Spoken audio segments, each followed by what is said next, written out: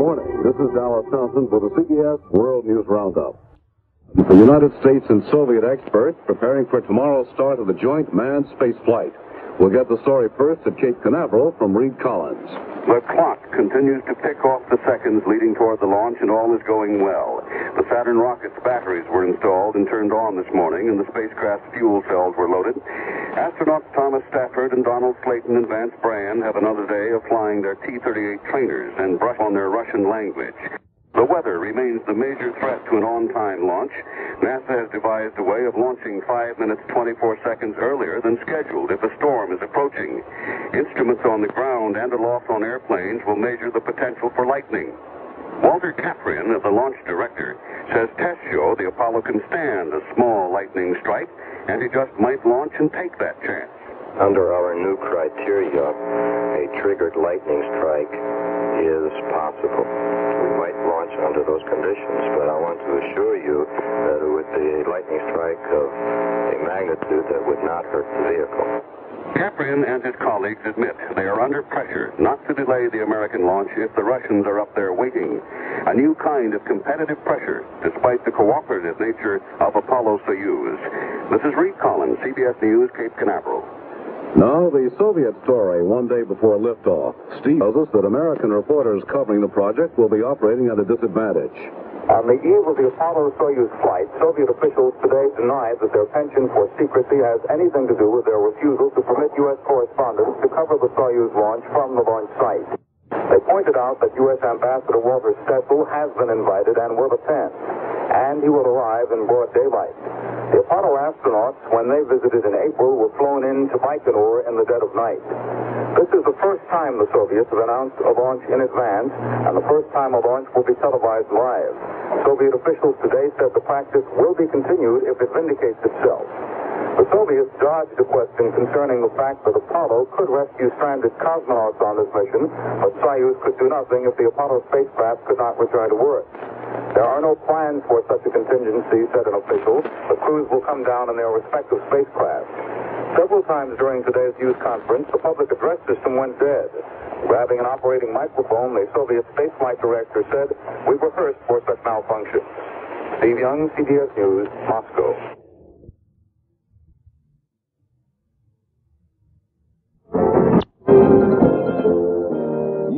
The hour on the hour from American Information Radio. This is John Grimes, and at this hour, the joint Soyuz Apollo countdowns continue smoothly for the start of tomorrow's historic joint U.S.-Russian space mission.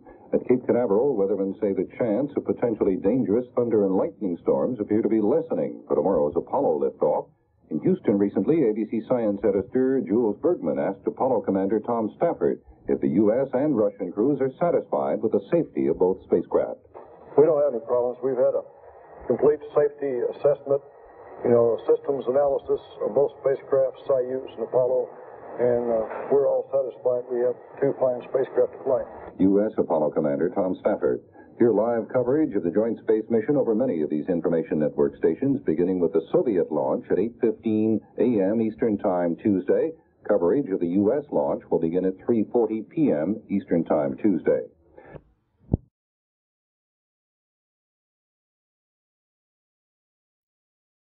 To next for CBS and KLBJ News after tone 10 o'clock. CBS News. There's been a change of plan at the White House relating to President Ford's new energy program. This is Gary Shepard reporting on the CBS Radio Network.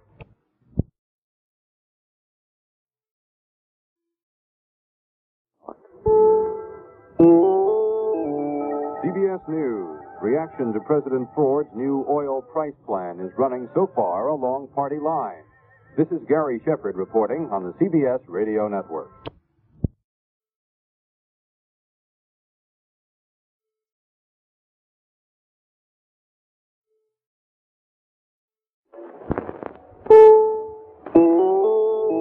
CBS News. Everything is A-OK as the final countdowns progress toward tomorrow's launches for the joint U.S.-Soviet space mission.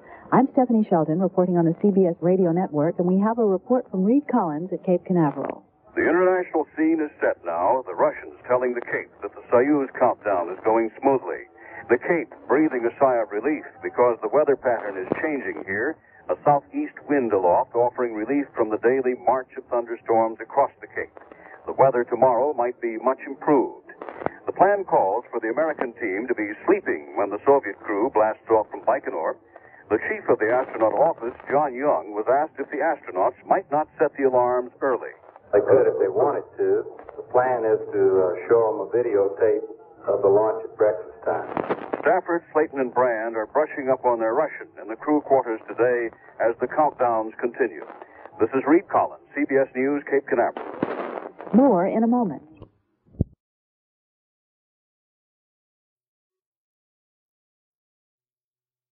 The World Tonight. Good evening. I'm Douglas Edwards, CBS News. The first joint space venture in history starts tomorrow, if all goes well. First, the Russians blasting off from their launch pad in Central Asia, then the Americans about 8 hours later from their pad in Florida. 2 days later, the rendezvous in space. Reed Collins sets the scene at Cape Canaveral. The clocks of detente are peeling off the seconds as Thomas Stafford, Donald Slayton, and Vance Brand practice their second language, Russian, at the crew quarters. Some good news arrived about the weather. The winds aloft have changed to southeasterly, reducing the chance of thunderstorms to about 22% at lunchtime tomorrow. Launch Director Walter Caprian confesses there is heavy pressure on him to get the Apollo Saturn off on time if the Russians in Soyuz are up there and waiting. Elaborate measures have been taken to test the electrical charge in the area at launch time, and Caprian says he would even risk taking a bolt of lightning on the rising rocket if the charge is not too great. That's how badly the United States wants to keep this date. Tomorrow's beginning marks the end. The original Mercury astronaut, Deke Slayton, gets to fly after all at the age of 51, the oldest man of them all. When Leonov and Kubasov blast off from Baikonur, the American crew is supposed to be sleeping. The plan calls for them to see a videotape of the Soyuz launch 2 hours later when they begin their day of detente. This is Reed Collins, CBS News, Cape Canaveral. For the first time, the Soviet people are learning about the space launch in advance of the event, and fully half the Soviet evening TV news tonight was devoted to the Soyuz Apollo flight. Steve Young tells us about it. Cosmonauts Alexei Leonov and Valery Kubasov had broad praise for the hundreds of technicians for supporting their part of the joint mission. Temperatures are boiling at the Baikonur launch site in Soviet Central Asia. Leonov was wearing a plaid short-sleeved shirt. Kubasov was dressed in a sporty knitted shirt that was white. As is the custom before a Russian space flight, the prime crew visited the home of the late chief Soviet designer of spacecraft and of the dead Soviet space hero, Yuri Gagarin. And there was a report from the Russian correspondent in Houston showing the cover of an American TV magazine featuring the joint flight and an interview with Senate Minority Leader Hugh Scott, who said the mission helped detente. For the first time today, Soviet space officials fielded pointed questions from Western newsmen at this press center. They were reminded that the Apollo spacecraft could rescue stranded cosmonauts, but Soyuz could not carry astronauts back to Earth if the Apollo spacecraft should become crippled. The Soviets turned that question aside, saying the plan is for the astronauts and the cosmonauts to return in their own vehicles. Steve Young, CBS News, Moscow. More news after this.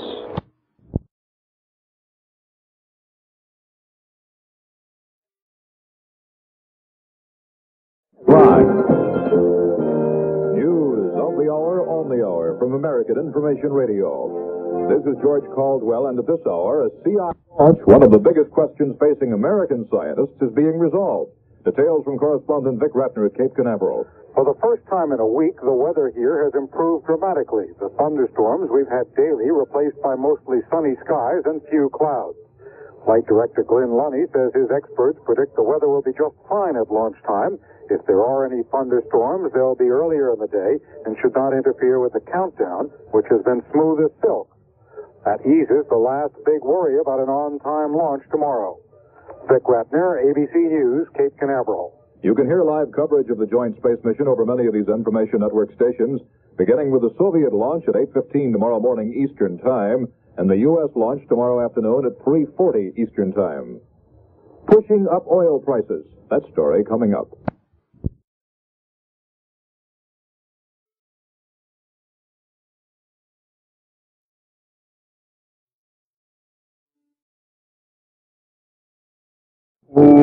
News. The House of Representatives is in session tonight debating how to move ahead in its intelligence investigations.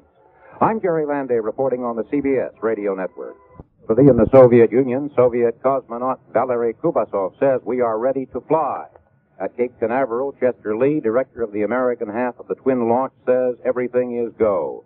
The cosmonauts lift off tomorrow morning. The astronauts 7.5 hours later, the link-up of the Apollo and Soyuz scheduled for Thursday.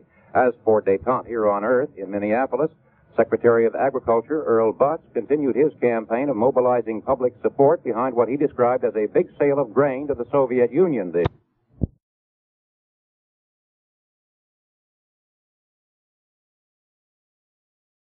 Morning-o. It's 9 o'clock. Time for news. This is Dan Streeter for American Information Radio with World Wrap-Up.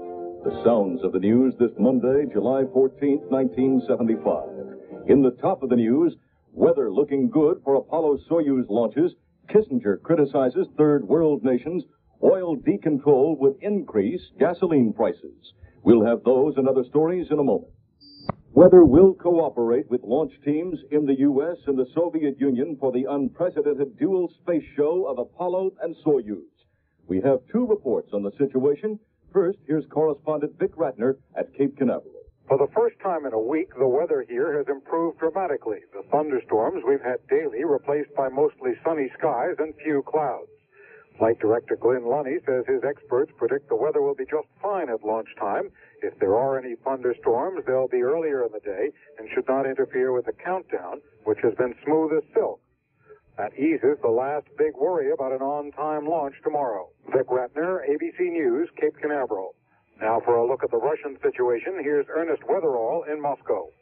At the Soviet launch site at Baikonur in Central Asia, where the temperatures hover around 114 degrees, everything seems to indicate the blast-off there will be on schedule. The weathermen say there will be no sandstorms in the desert area, and thunder and lightning are strangers to the Central Asian launch site. This is Ernest Weatherall, ABC News at the Soyuz News Center in Moscow. Hear live coverage of the joint space mission over many of these information network stations, beginning with the Soviet launch at 8:15 a.m. Eastern Time. Coverage of the U.S. launch begins at 3:40 p.m. Eastern Time tomorrow.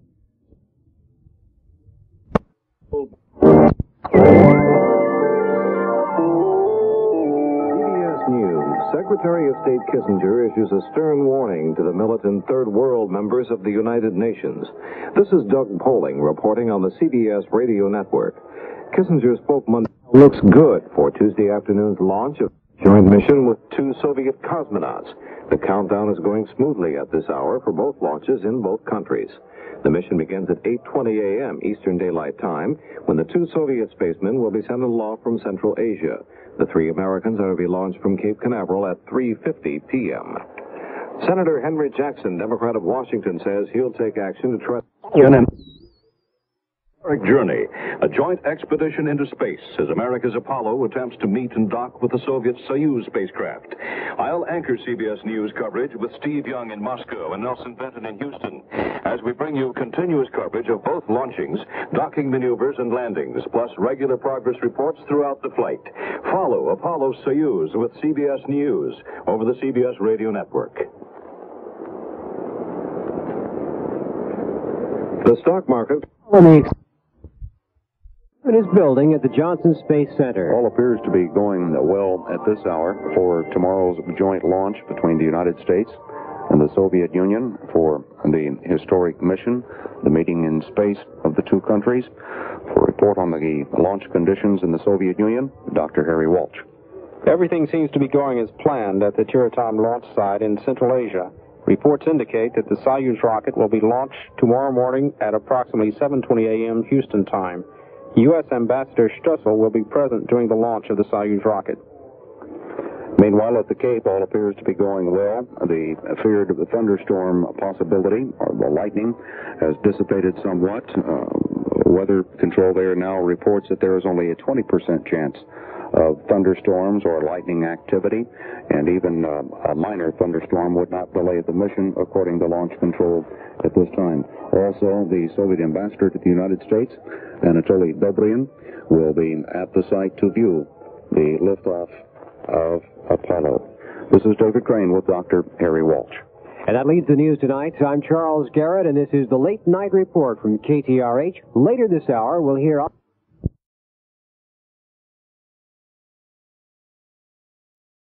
It's now 12 midnight. Lee Fisher is next. News of the hour on the hour from American Information Radio. This is Dan Streeter, and at this hour, weather forecasters are optimistic that conditions will be satisfactory for the Apollo launch at Cape Kennedy. No weather problems are expected at the Soviet launch site for Soyuz. The U.S.-Soviet flight into space is scheduled to begin in just over 7 hours. With a report on what may lie beyond the upcoming space spectacular, here's correspondent Vic Ratner at Cape Canaveral. Although this is the first joint flight in 14 years of manned space missions, it probably won't be the last. If this one works out, a second Apollo-Soyuz mission has been considered, but it's more likely that it will be the 1980s before Americans and Russians meet in space again. That will be the American space shuttle era, and it may carry U.S. astronauts up to dock with a Soviet Soyuz space laboratory. Even farther off is talk here of a joint U.S.-Russian manned space flight to Mars, possibly in the next century. Vic Ratner, ABC News, Cape Canaveral. Hear live coverage of the joint space mission over many of these information network stations, beginning with the Soviet launch at 8:15 a.m. Eastern Time. Coverage of the U.S. launch begins at 3:40 p.m. Eastern Time. Sharp words from Secretary Kissinger. That story coming up. Latest worldwide news from the American Entertainment Network. Bill Deal reporting. America and Russia are ready to rocket astronauts and cosmonauts into orbit today, with final countdowns underway at Cape Canaveral and at the Baikonur Space Center in the Soviet Union. Russian cosmonauts Alexei Leonov and Valery Kubasov climbed aboard their spaceship about an hour ago in preparation for a scheduled liftoff less than 2 hours from now. 7.5 hours later, Apollo astronauts Stafford, Brand, and Slayton are to blast off from Cape Canaveral in Florida. ABC's Vic Ratner is there. We've been through a complete analysis of both spacecraft as to what situation could arise, and I think we've answered all the questions. So I don't see any problems. Well, we seem to have some trouble with that report from correspondent Ratner. All through the night, the 22-story high Saturn rocket was brightly lit by giant spotlights as work crews cleaned out most of their checkout gear. Moving back to the cocoon-like mobile service structure clears the way for service crews to start fueling the rocket later this morning. It also exposes the Saturn to the weather. An 80-foot-tall lightning rod atop the launcher tower protects the delicate spacecraft electronics in case a thunderstorm should happen by this morning. NASA weathermen are predicting mostly sunny skies and no weather problems this afternoon. Good weather also reported for the launch in the Soviet Union. Now this.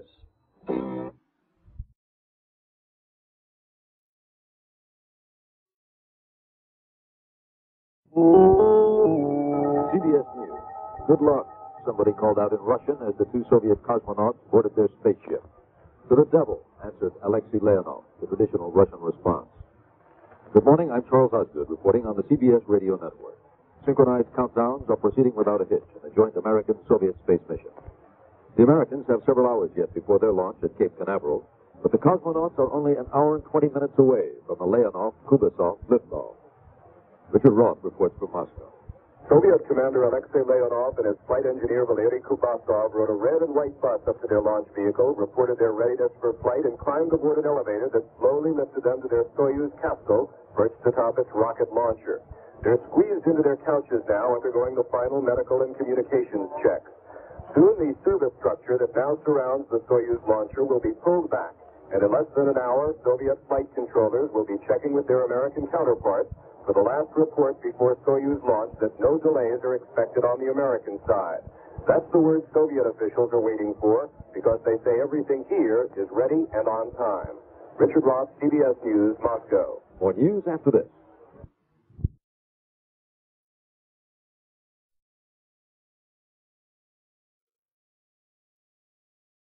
$17 minutes. The Yes, David. The Soviet cosmonauts are in the capsule at the present time. They're checking out the thermal exchange system, the pressurization, temperature, and various other indicator systems, the engine systems, and the systems of the descent vehicle. And about 5 minutes ago, we got a status report from the Cape, and all is go on the launch of Apollo at 2:50 this afternoon. The weather conditions appear to be shaping up quite well. The feared thunderstorms are dissipating rapidly. There is only now less than a 20% chance for scattered thunder showers at the Cape. This is David Crane with Dr. Harry Walsh at the Johnson Space Center. And we'll be right back with more news from my good friend sitting right here next to me in just a moment, Ken Krinsky. But remember, today's the last day for the big sale at San Jacinto Sales. Yeah, in an old part of town, an old store with a lot of new ideas. For instance, remember that they're featuring barbed wire on sale through today at $16.99. That's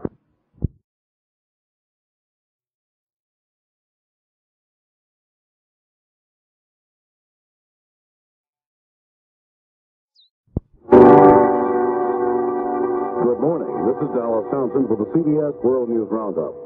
The joint United States-Soviet manned space mission is about to get underway.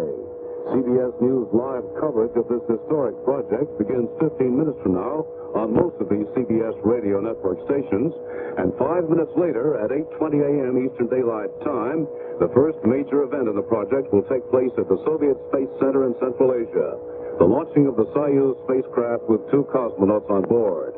Richard Roth reports from Moscow that everything is ready for the flight. The Soyuz stands alone now, a wisp of vapor from the super cold liquid oxygen propellant rising from the bottom of the vehicle, which is sunk into a 20-foot deep pit. Blue skies with a few light clouds overhead and a broiling desert sun.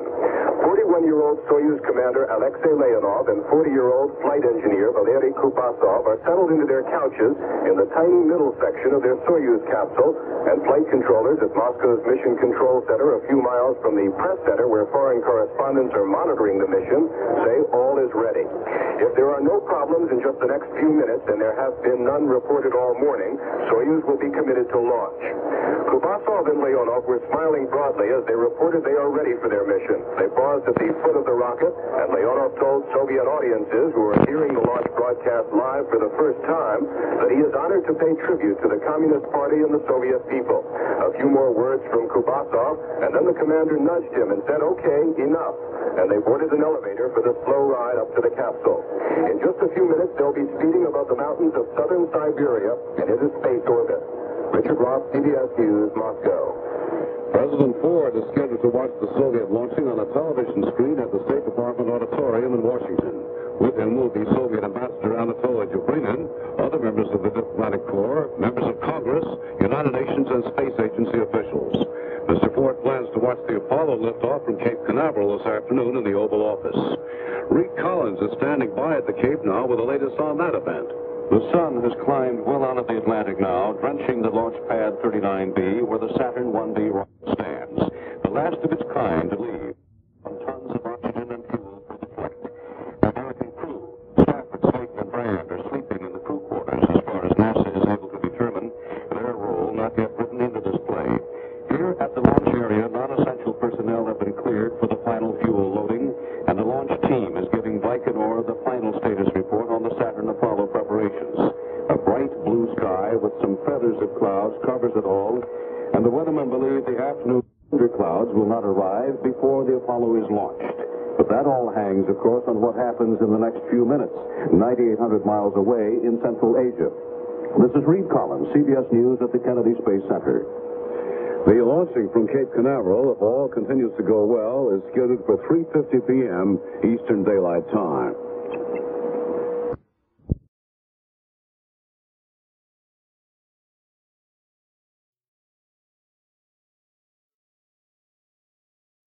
A meeting in space. This is George Herman at CBS News Space Headquarters in New York. Less than 5 minutes to go now to the historic launching of the Soyuz spacecraft from the Baikonur Space Complex in the Soviet Union.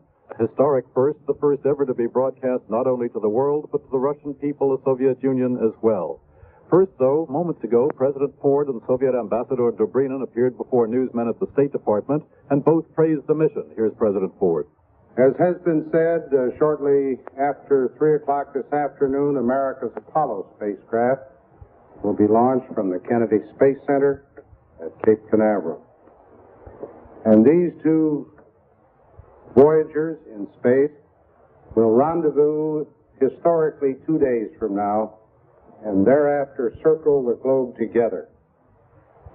It's my judgment that this joint space mission is a truly historic occasion.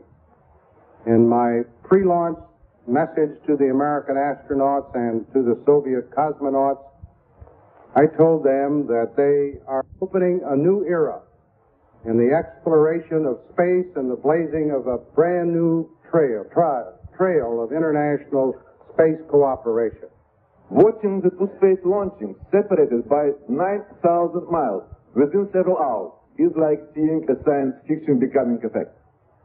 I have just returned a few hours from Moscow, and I can tell you that the atmosphere of great interest and expectation prevails in my country.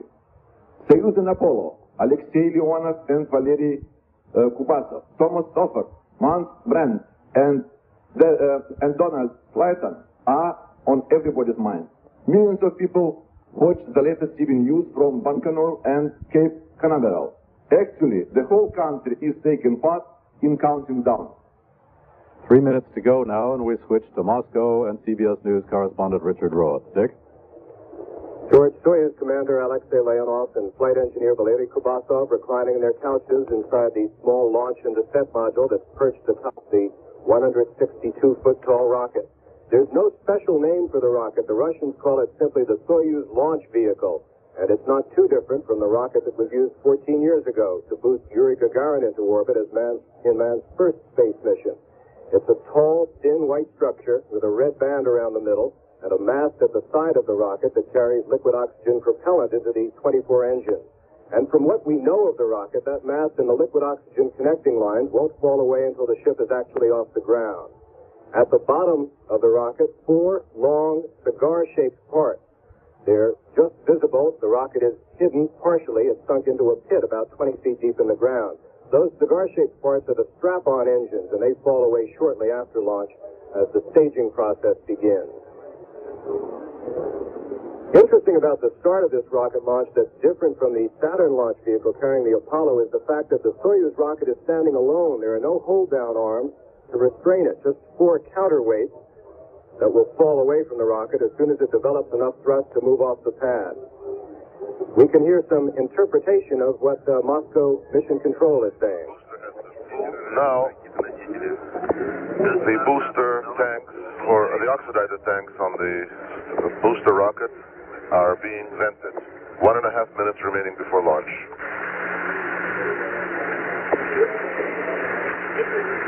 With 1.5 minutes remaining before launch, everything here has been reported smooth all morning. As I was saying, the counterweights fall away just as the rocket begins to develop enough thrust to move off the ground. And since the rocket is not restrained by any hold-down arms in the way the American vehicle is, aiming it becomes a little more difficult. 1 minute before launch now. And the aiming of this rocket is accomplished by a launch pad that tilts slightly, so the rocket is slightly inclined and it will be taking off over the mountains of southern Siberia.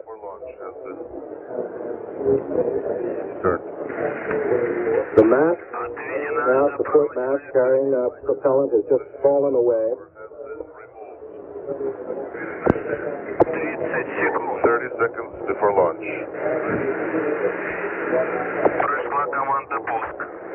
The launch command has been given. The launch command has now been given, which means that Soyuz is now committed to launch. Soyuz is standing completely alone now. It's just a silver, white pencil standing in the middle of the desert near the Baikonur Cosmodrome. There's a description now from Moscow Mission Control. The engines are powered up. 4 counterweights have just fallen away at the flash of light, and the rocket is moving off the launch pad. Moscow time, 15 hours, 20 minutes, 10 seconds. The flight is proceeding normally. And Moscow Mission Control says the flight is proceeding normally. George? All right, Richard. What do we get next from Moscow? The next thing that we'll see will be the confirmation that 4 of those strap-on engines have fallen away. That's essentially the first stage of this rocket, which is fired successfully. When we hear that, we'll know whether the flight is continuing on course. It's headed now over the mountains of southern Siberia towards the Chinese border. All right. About how long into the flight do the strap-on engines fall off? 2 minutes into the flight, George, the strap-on engine should fall off, and we should have confirmation that the core of the second stage of the rocket is still firing. That will continue for another 6 minutes and 40 seconds. We now have 70 seconds into the liftoff, and then the third stage will ignite, and that should burn for another 4 minutes. In other words, about 13 minutes into orbit. Okay. Standing by at the Cape, Reed Collins. Reed? George? Yes. People down here are very much excited over it. We've had quite a bit of activity, and... are you getting any more information than we are? Are you getting any more information than we are, or does it all come through the one Soviet commentator? It comes through the one line, through the one interpreted line, George, and we don't hear any more than you do. But the same general scene is being followed out over the Central Asian place that we follow out over here, except that we have the advantage of being over water. And if they have to come down, they have to come down on land, which they, of course, have planned to do if they had to. Also, you don't have to tilt the whole flight pad to direct your rocket. Well, no, of course, it is guided and steerable itself. Must make it a little difficult for the Russians if they want to change the course of their rocket. They have to build a whole new launch pad. Well, I think that they have considerably sophisticated steering mechanisms. They get into that rather high inclined plane, which takes a little more energy, especially up at the area where Dick, we're up in Moscow. Come in. We have confirmation now that the strap-on engines have fallen away, that the crew is feeling an overload from the G-forces of liftoff, and that the second stage is burning normally. Now, that second stage is what we would still call part of the first stage. It's the central engine of the first stage, or have they separated the second stage altogether? It's the core that comes right in the middle of those 4 strap-on stages. We call it a first stage. They consider the strap-ons a first stage. Yeah. So we really consider it to be sort of a 2.5-stage rocket. That would be correct, yeah. All right. When do the Soviet people think they will announce the course that has been achieved by the takeoff rocket? That's one of those imponderables. This is still considered by the Soviet side, a unilateral part of the mission in some kind of metaphysical distinction that's drawn. And there hasn't been a great deal of detail about Soviet rocket launches that's been given to us. The second stage engines are operating. I'm trying to listen with you to the Soviet commentator. George and Richard, this is Reed at the Cape. Their rocket is a lot like our old Atlas, really, in staging and in using the strap-on idea and igniting almost everything at once. Right, Reed. And the disadvantage of that, of course, is that their liquid oxygen propellant is also controlled by one pump that feeds each of the 4 engines in each stage. If the pump goes bad, that means all 4 engines are lost. Well, as far as everybody can determine, they've gotten off on time and apparently in the right direction, and that's most of the battle, isn't it? So you, in about another 4 or 5 minutes, should start loading your cryogenic fuels down there at the Cape, Reed? That's correct. This has a little bit of expandability to it. It's a hot day, and I imagine Paul Donnelly and the other people don't want to put it all in there too quickly and then stand around. There's no doxing, and there's no confirmation that the actual propellant has started loading. One thing that we haven't had yet, we've had word that the flight is proceeding normally, but we haven't heard much from the pilot Leonov and the flight engineer Kubasov, and there were plans originally for us to hear from them. We do know that flight director Alexei Yeleseyev is at Moscow Mission Control, and he's been nodding and doesn't seem at all worried. Seems as if everything is going well, though. Well, it's a good sign, I guess, if you have to study the Kremlinologists by nods and smiles. Too bad we can't get the detail that we get those endless reports it sometimes seems from the voice of Apollo down at the Cape. George and Dick, I believe we do have confirmation of staging. That is, they have dropped the first stage, which we call the half stage, and now they're on the final flight plan.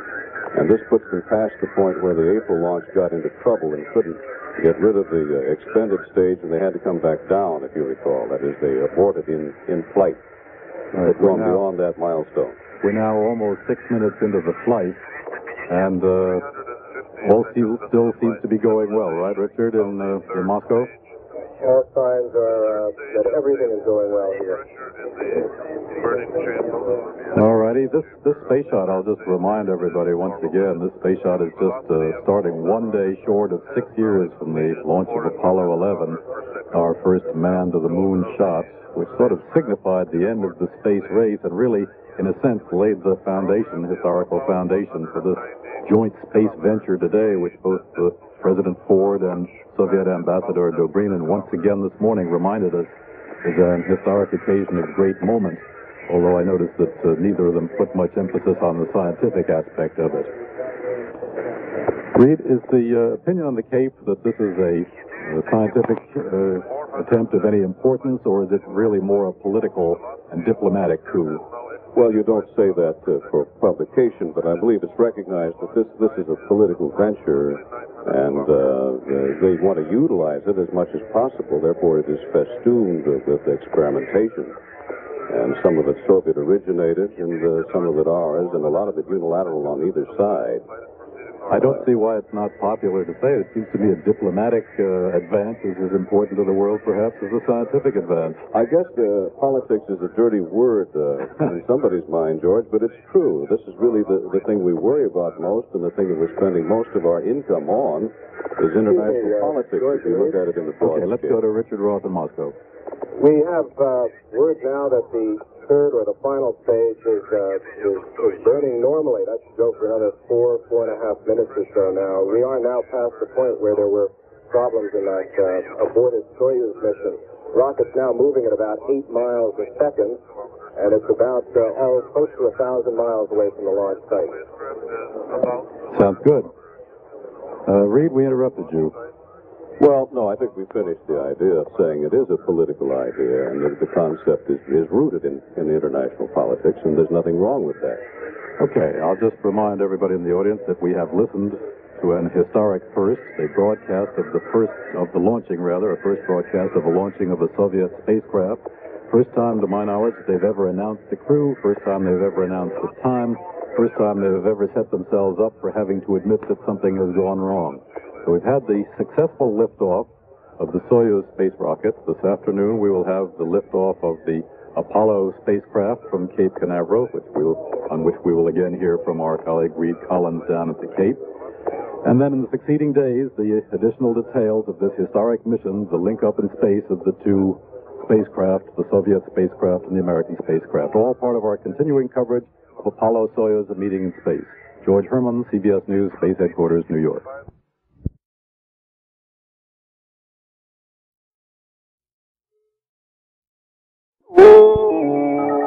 CBS News on the Apollo-Soyuz mission. So far, so good. The spacecraft Soyuz has now been inserted into orbit. Orbital flight has been initiated.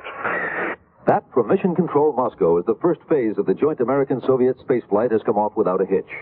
I'm Charles Osgood reporting on the CBS radio network.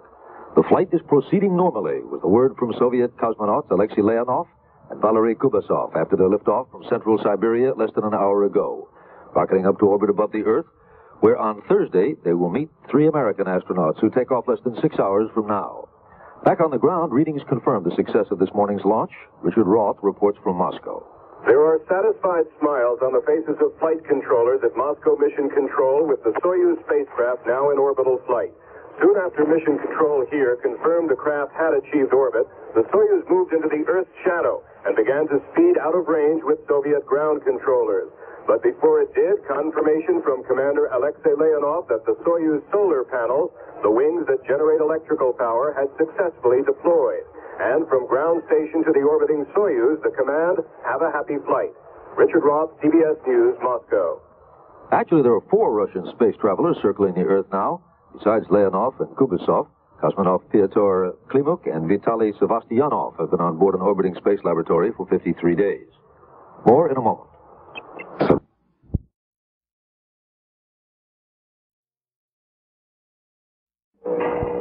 46 minutes, 5 seconds now into the launch of the Soyuz spacecraft. And Harry, I believe that last report just a few moments ago, all continues to go well with the flight of the Soyuz spacecraft. Yes, David, I believe we're looking at what is, at the present time, a rather monotonous flight. The information both from the cosmonauts and from the Moscow Space Flight Center indicates that everything is going normally on the craft. There are no deviations from the flight plan reported, and everything is going normally. It looks like a nominal flight so far. And as far as the orbit is concerned, it was supposed to be at approximately 140 miles. Well, right at 140 miles. Well, they missed it. It's 140.8 miles. Yeah. The orbit will change eventually into an elliptical orbit now, and it'll eventually change to a circular orbit around the Earth, which would facilitate the finding and location of the craft and the approach to the craft of the Apollo-Soyuz Apollo rocket after its launch. Right, the Apollo rocket will start off actually with about a 120-mile orbit and begin its chase. Right. Using its retro rockets, its quad rockets, to actually maneuver itself. Rendezvous in sometime late Thursday morning with a docking scheduled to take place shortly before noon Thursday. Again, all continues to go well with the flight of the Soyuz spacecraft. Now, almost 48 minutes, the end of the flight. We just had a report from the Cape, where the Apollo spacecraft, all systems are a go there, and the weather looks good for the launch at this time. This is David Crane with Harry Walsh at the Johnson Space Center.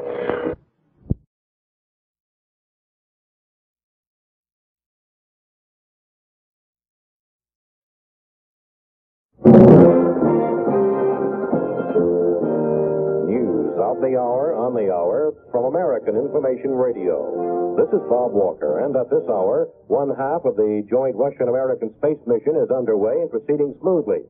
Russian cosmonauts Leonov and Kubasov were rocketed into space less than 2 hours ago.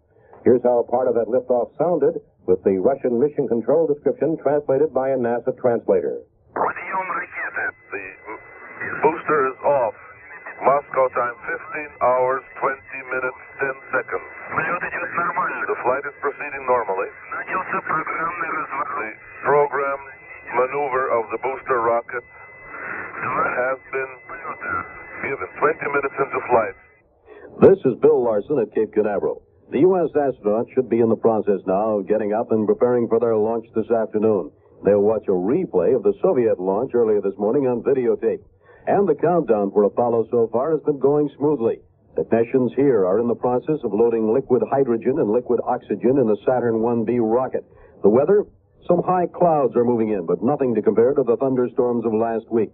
And, in a bit of irony today, the man who signed the agreement with the Russians for the joint space flight will not be here. NASA says former President Nixon was not invited.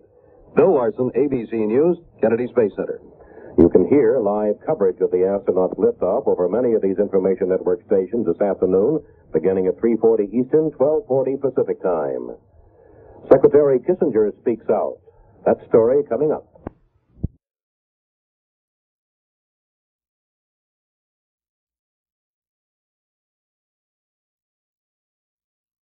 Space Center. David? David Crane, are you there? Thank you, Ben. We're now at 2 hours, almost 2 hours 30. Hello. We got you. Go right ahead. You remember, you're on delay, David.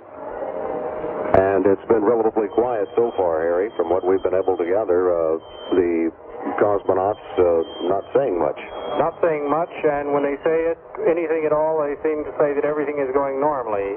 Recently, we've been only given pressure and telemetry figures, and we were just informed that they had removed their spacesuits and are in their flight garments at the present time in the capsule. And we just received a report from the Cape a few moments ago. All continues to go well for the countdown of the launch of the Apollo spacecraft this afternoon at 2:50. Again, the possibility of thunderstorms or lightning in the area has been reduced out to less than 20%. Conditions are most favorable for a launch there. That continues to go well. The Soyuz spacecraft in a good orbit. If things continue along this line, we can expect by Thursday morning the Apollo spacecraft to have caught up with the Soyuz and begun rendezvous procedures, and we'll close in and dock with the Soyuz spacecraft shortly before noon Thursday. Harry?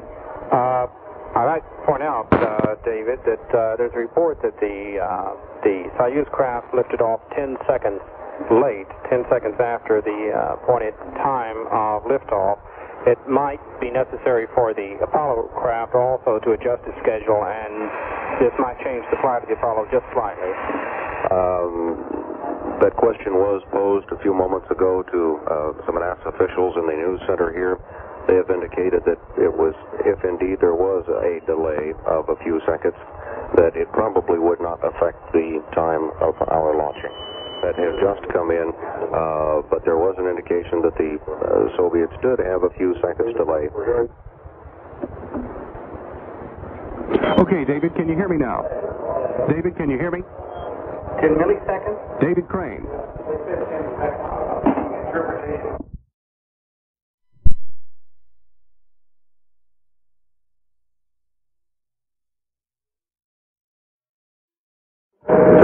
Certainly do, Ben. Okay.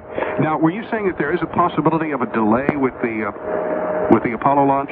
Probably not. There was some concern about that a couple of hours ago. There was an indication that the Soyuz launched a few seconds late. If indeed that was the case, it is not going to affect our launch time. We're still looking at 2:50 at this time. David, extremely minor delay, and we've also got to keep in mind that the Soviet spacecraft, well, it may appear to be somewhat late on the launch, but their spacecraft is launched. The swing arms pull back a minute before the launch, and once the rockets reach the power to lift off from Earth or to escape or to maximize the 1G, then it just takes off on its own. Where we sit there and build up, our ignition actually comes on the 1B some 3 seconds before the actual liftoff time. So we have ignition at 3 seconds in the countdown, while the Soviets have ignition at the 0 point. And what appears to be a delay there is nothing more than the rockets generating the power to escape Earth's gravitational pull. But there was a very minute delay. Officials here, though, are indicating that it certainly is not going to be a problem in any way, shape, or form. Well, isn't there about a 14-minute window in there, David, where they can launch or not launch and still really wouldn't have any problems, just some minor, maybe course adjustments? There is a 14-minute launch window set for today, so there would be no indication of any problem there. We really can't go over that time, though, to be in the proper orbit then to go ahead and dock with the Soyuz spacecraft. Dr. Walsh, can you hear me?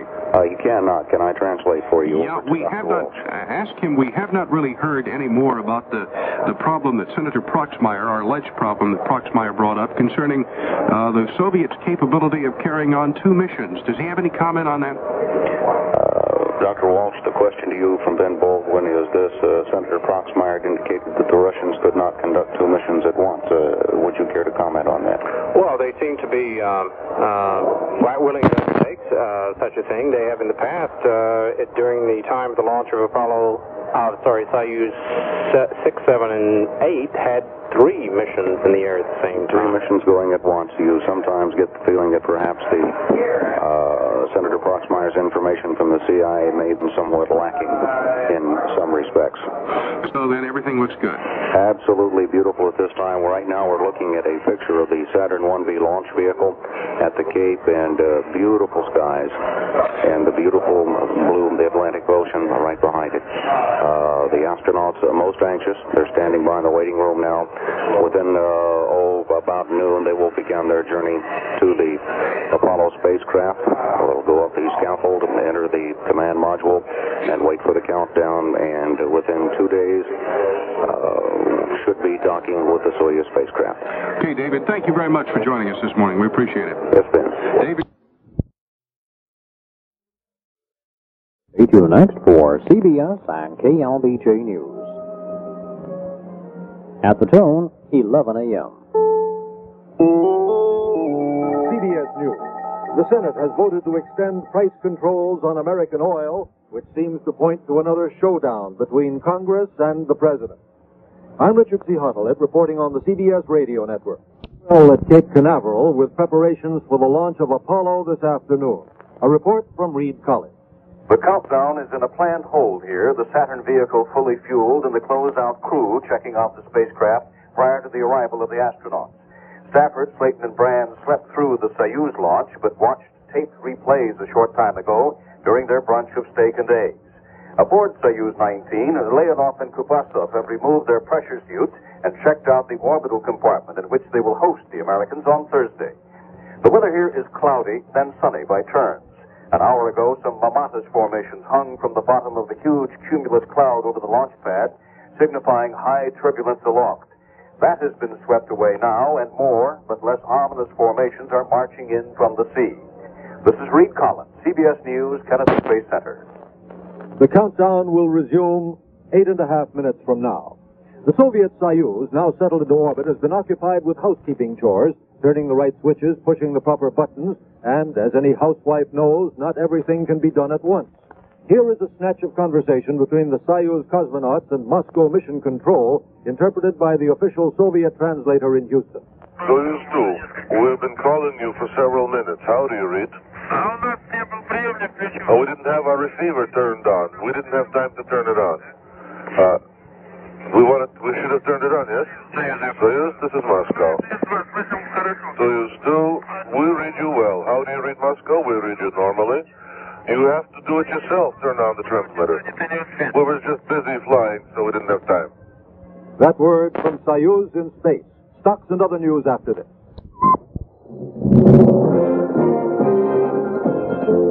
News on the hour from American Information Radio. This is John Grimes, and at this hour, the Senate goes...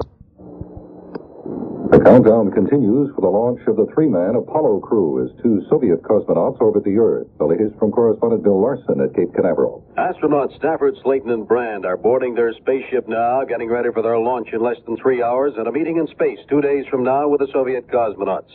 There was one incident early this morning to mar the day, when astronaut Deke Slayton's brother and sister and 3 other people were injured in a 2-car accident not far from the Space Center. None of the injuries was serious, except for a broken leg.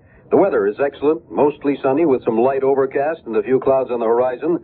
The countdown is going smoothly here at Kennedy Space Center, as is the flight of the Soyuz cosmonauts. Bill Larson, ABC News, Kennedy Space Center. Here live coverage of the Apollo liftoff beginning at 3:40 Eastern Time on many of these information stations. The U.S. Civil Rights...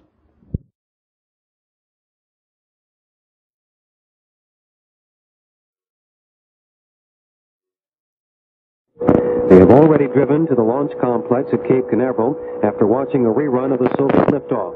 We now have a review of the day's activities from KTR News reporter David Crane and Dr. Harry Walsh. All astronauts, Tom Stafford, Deke Slayton, Vance Brand, are preparing for their launch at 2:50 this afternoon. The Soviet astronauts are preparing to do a mid-course correction burn. For that report, Harry Walsh. In the fourth orbit of the Soyuz, there is planned an orbital burn, which would bring the Soyuz spacecraft into a circular orbit around the Earth at an altitude of approximately 224 kilometers. This burn is to take place soon later on in the present orbit, and preparations for it are continuing at present. There is an exchange of data going on between the Soyuz spacecraft and the spacecraft center in Moscow at the present time. We should have the beginning of the burn in a few minutes. I think we should point out here again, Harry, that this is a designed maneuver. It is not a maneuver that is being forced upon them. No, it is in the plan for the flight. It is designed to facilitate the Soyuz craft, the location of the Soyuz craft, the Apollo. Once the Apollo is launched, it will be easier in a circular orbit than in the elliptical orbit in which the Soyuz craft was launched in the first place. And we also understand that the Soviet cosmonauts, Alexei Leonov, Valery Kubasov, have just had lunch while they're busy going about their work. And what a fabulous lunch, Harry. Perhaps you know more about their food style than I do. It consisted of greens in tubes, some chicken chicken meat in cans, some bread, and for dessert, prunes with nuts. Is this a popular lunch? Well, it sounds terribly enticing. No, it doesn't sound at all as Russian, but I suppose there are limitations as to what one can imbibe in space. If they did have lunch, it must have been a working lunch because, judging from the broadcast we've been hearing on the air-to-ground communication, they have been quite busy. If they had lunch, and if it in fact consisted of those things, it would probably confirm what cosmonaut Leonov said recently when he was here. He said he tasted the American space food, and he tasted the Soviet space food, and the term he used to characterize them both is unprintable. So they have some... All right, meanwhile, back at the Cape, again, the Apollo astronauts are on board the spacecraft now, going through their final checkout maneuvers. We could have an early launch if necessary, due to weather factors there at the Cape. Very unpredictable this time of the year. They could launch some 5 minutes, 30 seconds earlier than the 2:50 launch time. They would not like to do that. This would not put them in the correct orbit they would like to be in. They would have to do probably one more longer mid-course correction burn in an effort to catch up with the Soviet spacecraft.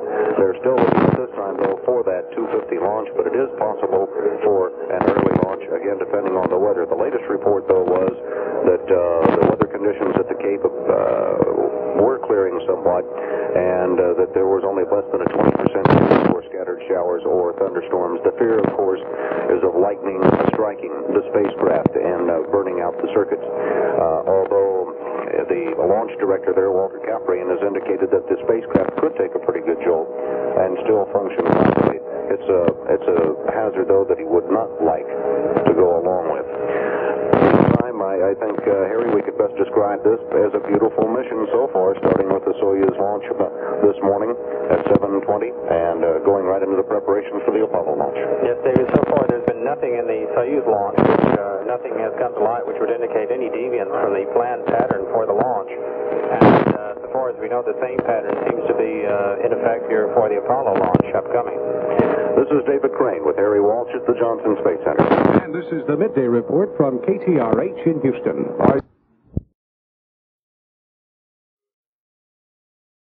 Was some misinterpretation of the Soviet launch this morning. I'm David Crane with Harry Walsh at the Johnson Space Center. I'll be back in just a moment to tell you all about it.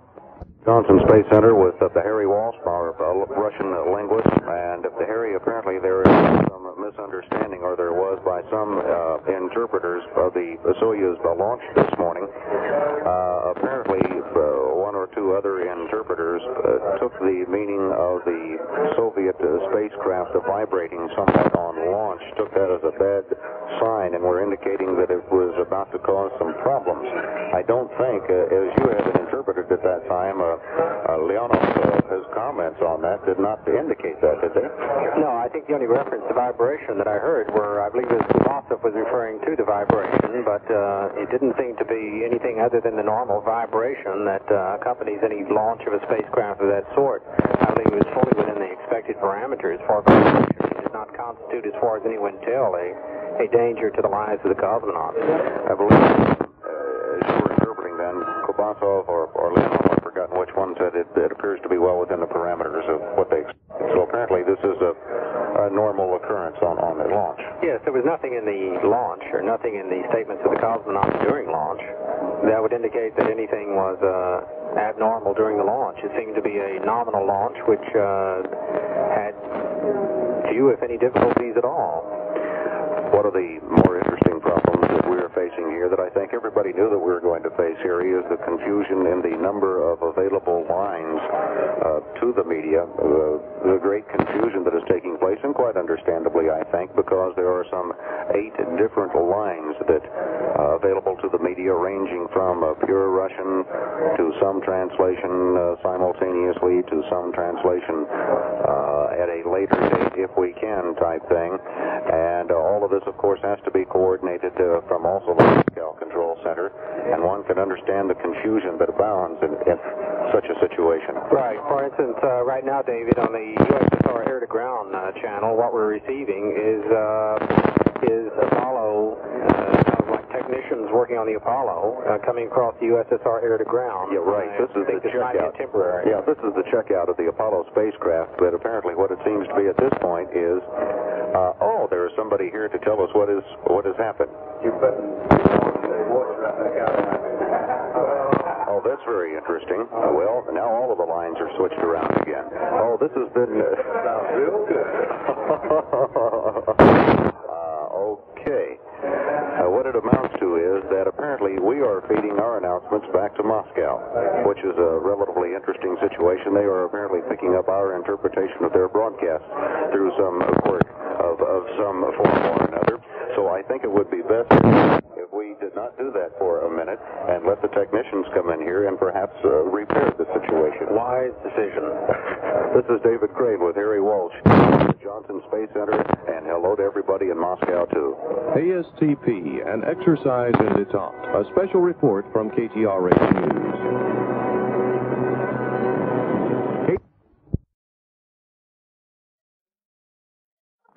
At the tune, 1 o'clock.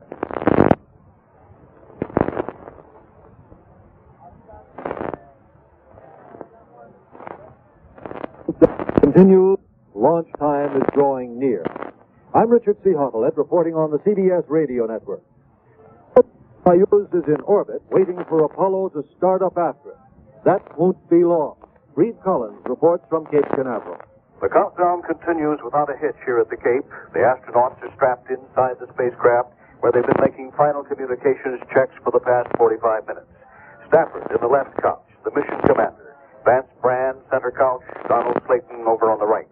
Below them, their Saturn 1B launch vehicle is sending white plumes of gaseous oxygen out into a bright day. There are a few cloud buildups in the Cape area now, but there's a great deal of blue sky overhead, perfectly acceptable conditions for a launch. If the weather will just hold, it should be the good omen for this space first. This is Reed Collins, CBS News at the Kennedy Space Center. Almost forgotten, incidentally, in the excitement of the joint Soyuz-Apollo mission is the fact that the Soviet Union has another two-man crew in space. They are the cosmonauts of Soyuz 18, who today quietly spent their 52nd day aboard the orbiting Salyut 4 space station.